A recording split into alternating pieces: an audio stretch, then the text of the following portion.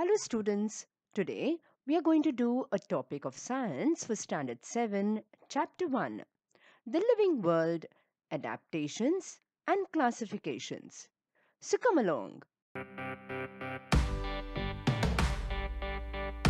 Before we begin, let's recall what we learned in the previous standard. In what different ways is the diversity in living things seen?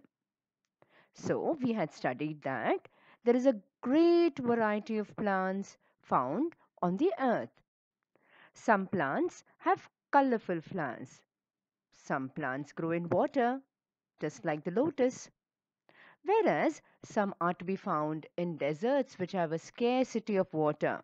Scarcity of water means there is very little water or sometimes no water at all, such as plants like cactus. Some plants are found only in snowy regions. Now, some plants are so minute, so small that we have to see only through a microscope, whereas some are huge in size. Like plants, animals too show diversity. That is, there are different kinds of animals living on this earth. Some are unicellular, that is, with just a single cell. For example, paramecium. Others are multicellular, that is, with multiple cells in their bodies, just like most of the animals, and we humans too.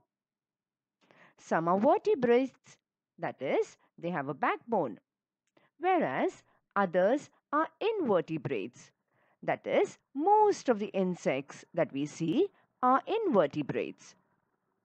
This world is full of variety of animals. For example, we find aquatic animals, that is, animals that live in water, terrestrial, that is, animals that live on land, amphibians, that is, animals that live both on land and in water, reptilian, animals that are crawl, aerial, animals that fly, etc. Now, these observations give rise to the question, how did this great diversity come into being? Now, can you tell? Are the plants and animals from Kashmir and Rajasthan of the same type? Can you elaborate on any differences between the two?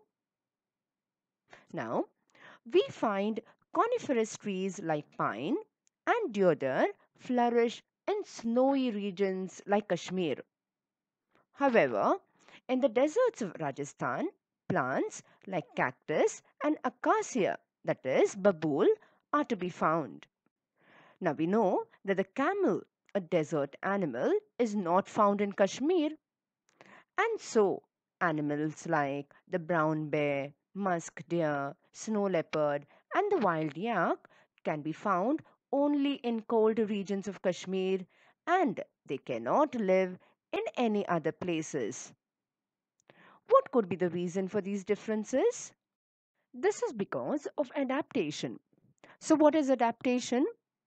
Gradual changes that occur in the body parts and also in the behavior of any organism, which help them to adjust to their surroundings. Such changes are called adaptations.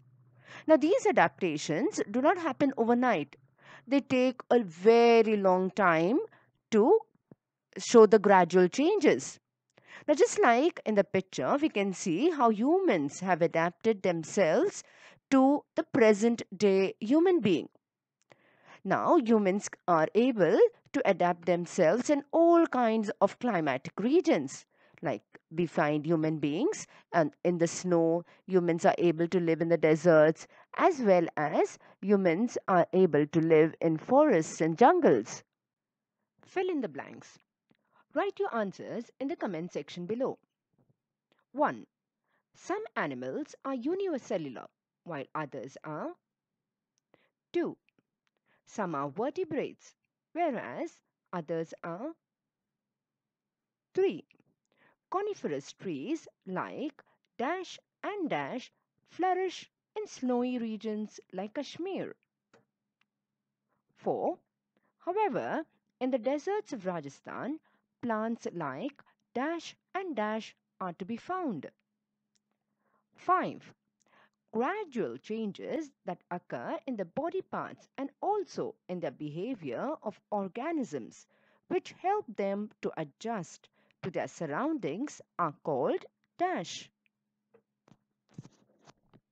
This was part 1 of the lesson. To complete the lesson, do watch the other parts too. Hey, this video was made just for you. If you've liked it, do give it a thumbs up. And if you're not a subscriber yet, please subscribe to my channel. If you have a question, I'll be happy to answer it. You can also leave a comment and question down below. Thank you. Bye-bye.